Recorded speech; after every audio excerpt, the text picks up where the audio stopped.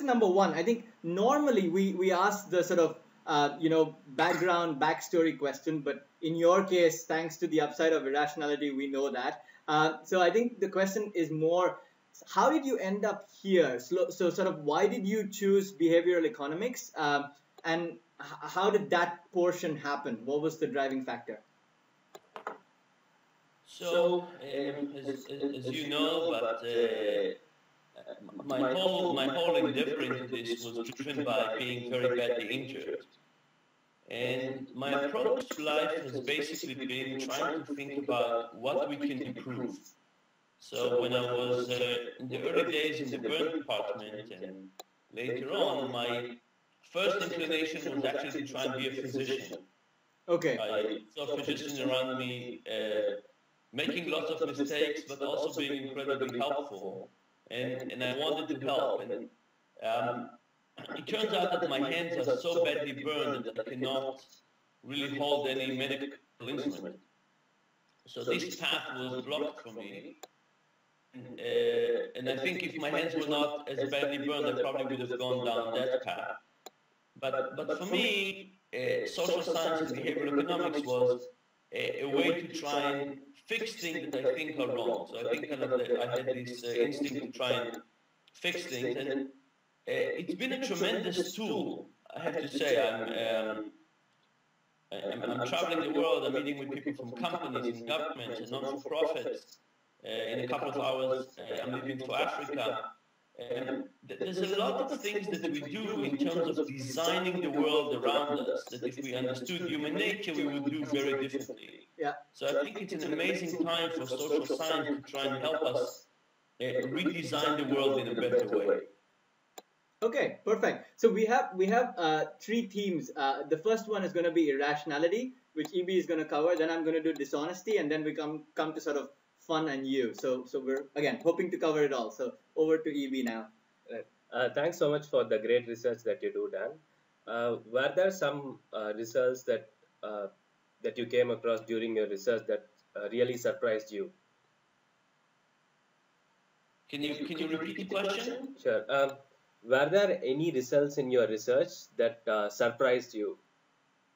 Any results that surprised like me? what we were wondering is, was it always like, yes, I have this hypothesis, oh, I do this experiment and boom, okay, kind of shows up as I expected. So, what were the results that blew you away? Yeah, so first of all, yes. And the results that surprise me often are the first experiment. And then I think about it, and then I say, oh yes, I should have done this as well, and now I understand it, and then I do a second and a third. So by the time I make the fifth experiment, I'm not always surprised. There's some things that surprise me just by seeing them. So, even when I read about some paper on loss aversion or on anchoring effect, doing it for myself for the first time I did the experiment, just surprised me again. You just see the data. There's something really magical about looking at data and seeing the pattern emerge. It's just wonderful. Now, if I think about surprising things, I think that recently the thing that surprised me the most was the consistency of honesty and dishonesty across the world. So, some of my students in the last year have been running around the world doing our experiments in different places. So we've done these honesty experiments in South America and in Europe and in China. And I expected these large differences, right? We all have stereotypes and prejudice. I'm not going to ask you for yours. But so many people that I meet say, oh yeah, people in my country cheat much more than that was my reaction. But amazingly, when we put people in a room and we give them a chance to cheat with no consequences, we only find tiny differences. And we've done it on hundreds of people. And I have to say we've done it twice because I didn't believe it. Actually, this is terrible, but the experiment we did in Colombia, South America, was the one I didn't believe the most. How can the Colombians and the South Americans And it wasn't just me, because the student who was running it was from South America, and she wouldn't believe it either. So we ran it twice to be extra sure, and it's indeed the case. So sometimes the differences, and sometimes it's the lack of differences. But the reality is that every day of getting data is kind of a new wonderful day. It's kind of, you get to unwrap a gift and see what you find. Fantastic. That's really wonderful. So every day, governments can play a huge role in saving us from ourselves. For example, Singapore government has an opt-out system for organ donation, which means by default you opt in for organ donation. And recently, the case of UK, that you have to opt out for Opt in for watching porn. opt in for watching porn. What are your thoughts on this? So I think, of course, governments have the capacity to do tremendous amount of good interventions, and they also have a tremendous capacity to do bad interventions. And I think it is important to figure out what are the rules that govern our interventions. And to the extent that it's driven by science, I'm happier about it, and to the extent it's driven by intuition. That's the first thing. And the second thing is that we really have to think about how we want to weigh freedom versus authority. Yeah. So think about driving, right? None of us is opposed to the government regulating driving. You have to be a certain age, you can't drink while driving, you have to indicate, stop at red light. I mean, the amount of regulation, limitation on driving is very substantial. And the reason we don't object to it is that we see the cost. We see people dying on the side of the road if the government is not intervening in this regard. The problem is that with other things, we don't necessarily see the human consequences. So if the government, for example, is not intervening in obesity, or if the government is not intervening in medicine, we don't see the large consequences. But they're there, but they're just not visible. So for me, there are kind of two principles that we need to think about. The first one is this intervention driven by data or not? And the second thing is to figure out how do we weigh human freedom compared to human benefits. To the extent that the government is basing their opinion about data, there's no question they can restrict us more, and we will be healthier and live longer. For example, in my case, if somebody eliminated chocolate whatsoever, no, maybe there's some benefit for chocolate. But let's assume the chocolate is incredibly tasty, but not the healthiest. We could think about a situation in which chocolate was eliminated to save me from myself.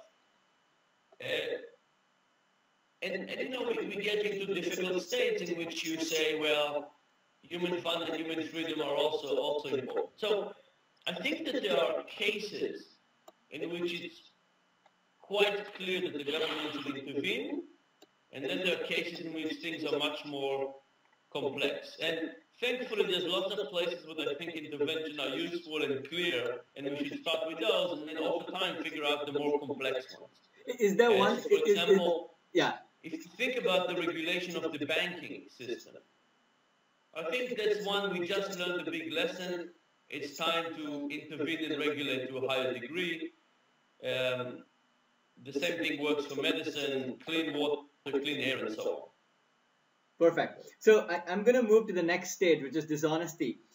So I have to thank you. Now, my background, when I was in university, piracy was the norm. It was not even thought about. And seriously, 2 years into work, I did not think about it until I read your book and all of the societal aspects of dishonesty. And I have to say, I also have to give credit to Clayton Christensen, because I read his book, and right after I read yours, and it was marginal cost theory, and he said, there's no such thing as a little dishonesty. It's like, you're either 100% or you're not.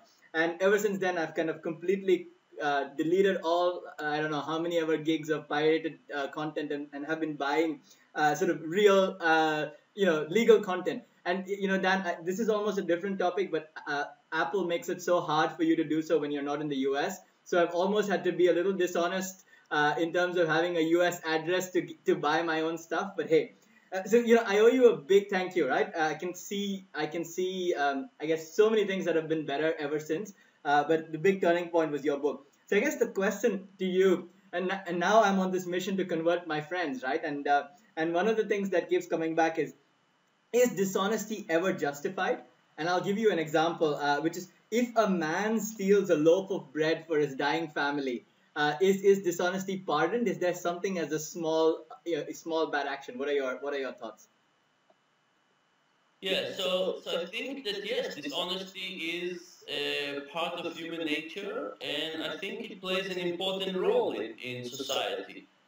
So if you think about, the ancient question, honey, how do I look in that dress?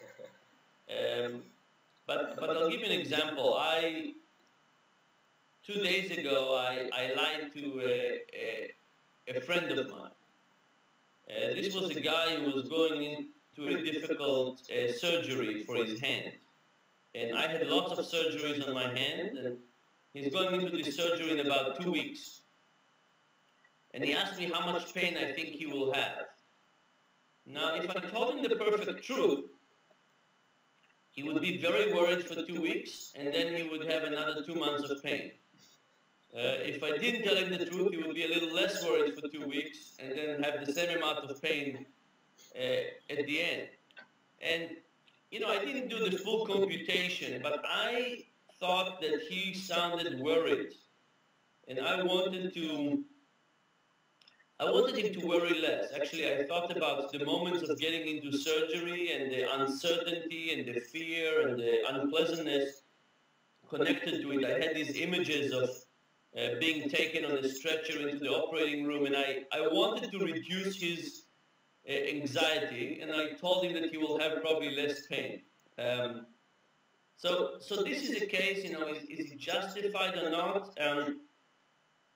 This was a particular lie in which I did not have much benefit. It was done for him, and it did not change the consequences of his action, of the final outcome. Maybe it only improved it. So I have a hard time thinking that this was not a good, not simple. I'm not saying it's simple to lie at this point, but I don't think of it as it's probably in the category of good things. And I think there are things like this. The problem, of course, is a lot of things in the other category as well. Fair enough. So I guess the question is, what have your biggest learnings been, and probably the biggest? And I think the next question is, are you happier for it? You probably know humans stripped bare, right? Like you can look at something and you know how irrational we are. Do you feel it's made you a happier person, or has it made you more cynical of our actions? So I think that personally, I've taken this research in two ways that make my life better. The first one is that there are some things I do better. I know some mistakes and I try not to get into them. Where do you want to live? How do you live your life? What kind of things you do and don't do? How do I approach experiences? In terms of optimistic and pessimistic about life, I think there's a version of this in which you say, my goodness, we're limited. And because we're so limited, this is just a sad view of human life, and everybody I see is not as perfect and wonderful as they are. I look at it differently. I look at the whole world, and I say, is this a place that is the outcome of 7 billion rational people? Now, if everybody was perfectly rational, this would have been the best world imaginable. And the conclusion, I think, very easily is not. In a couple of hours, I'm leaving for Africa, where there's a tremendous amount of illness and poverty, but also a tremendous amount of hope. And if this world is not the outcome of 7 billion rational people, maybe we could do better.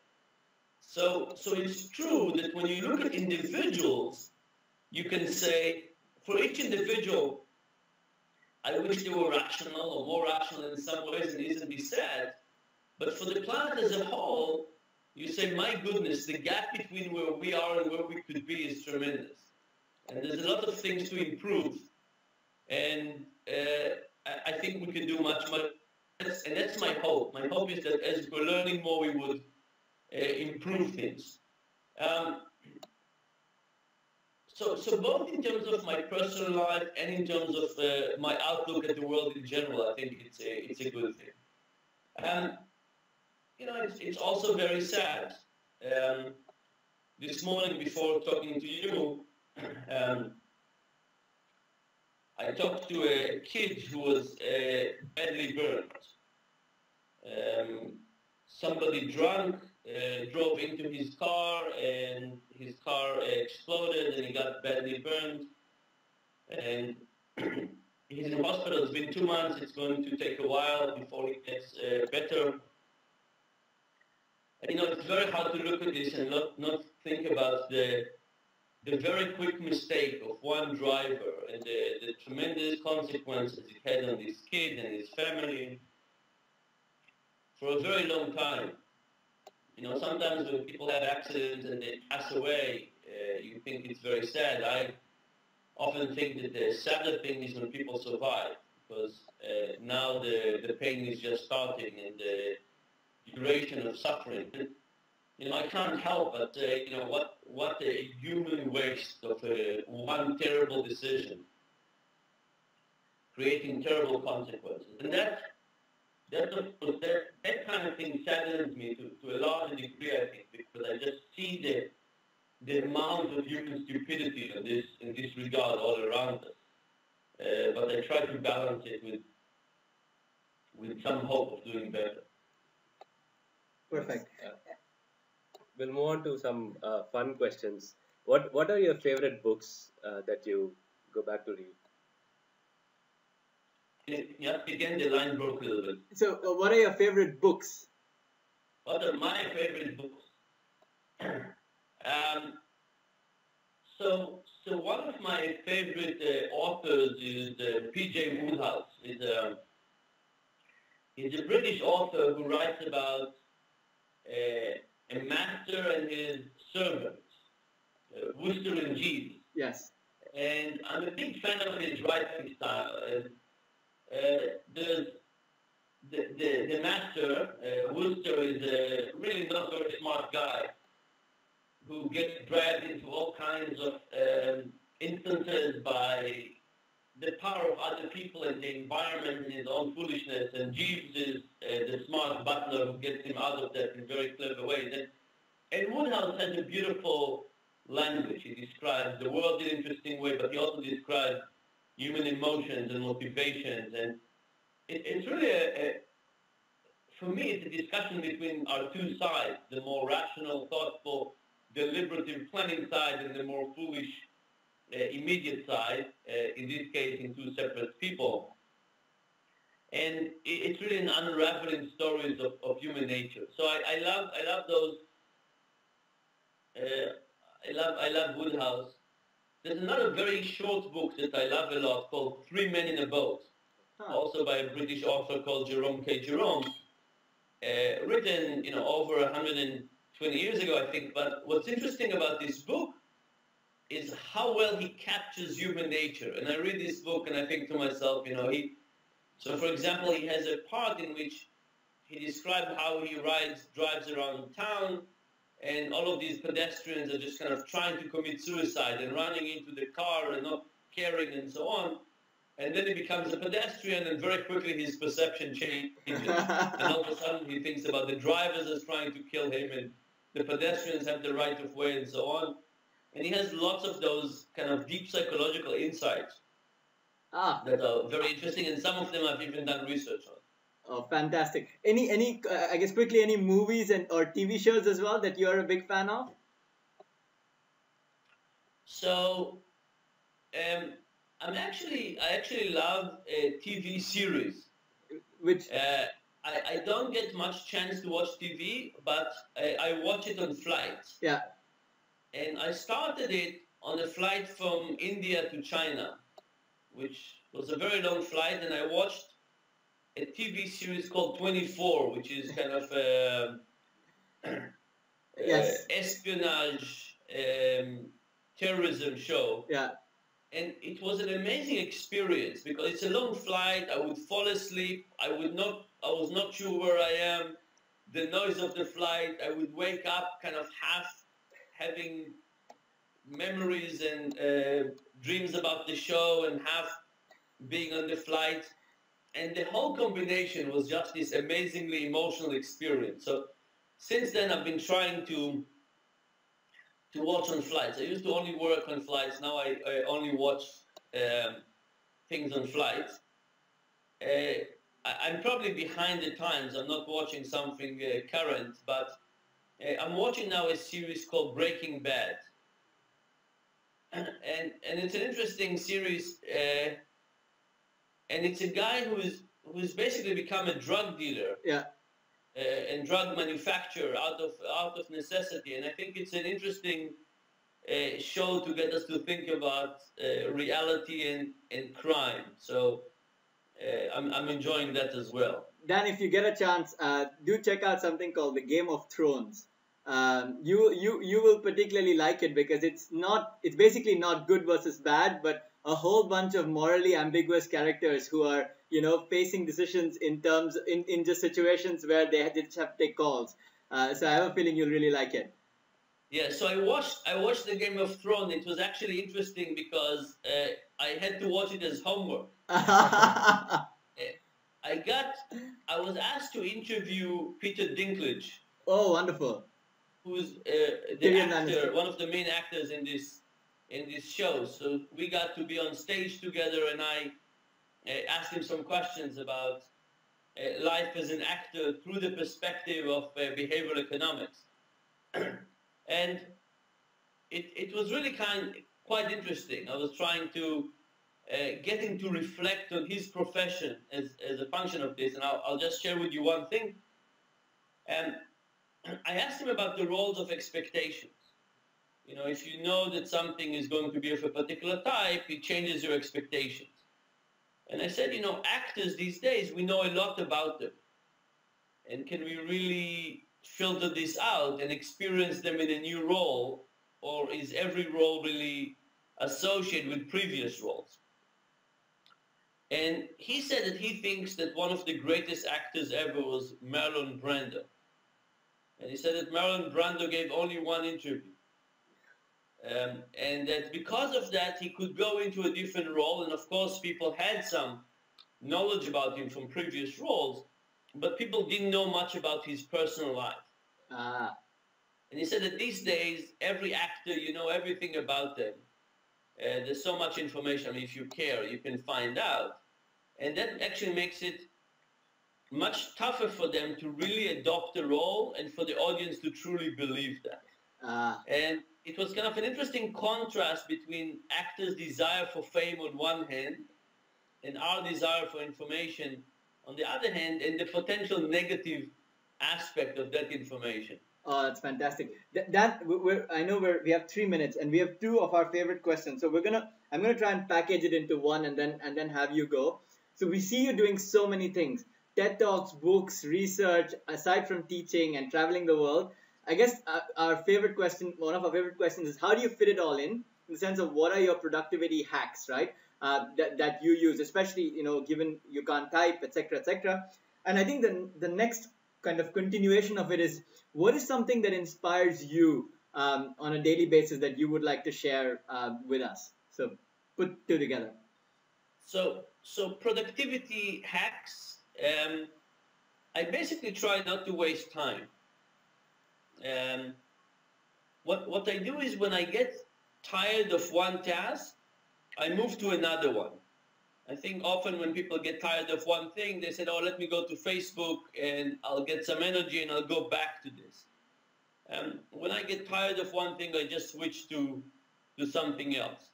So I think the amount of hours I end up working is much higher because of that.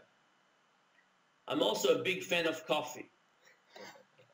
So I stay awake more hours. Um, in terms of the thing that inspire me, one of the really magical things that happened with with my books was that I got to meet people that told me that I changed something about their lives. Very quickly after I wrote my first book, Really Rational, I met a woman on the flight. She was sitting next to me, and she was so excited to have me next to her. And she told me that she was diabetic, and she was debating whether to install an insulin pump or whether to keep on taking the injections. And in her mind, she had a discussion with me about what I would say about this. And she concluded that I would say that she should put the insulin pump, do the surgery. And then she went ahead and did that. And it just amazed me that you can put something out there in the world and people read it and think about it and take it seriously and maybe make a better decision or two. And it's such a tremendous feedback and motivation. And since then, I've met other people that I got to influence, and I can't tell you how gratifying and motivating this is. You can add one more now, now that you know, especially with the whole dishonesty piece. So yeah, no, thank you so much, Dan.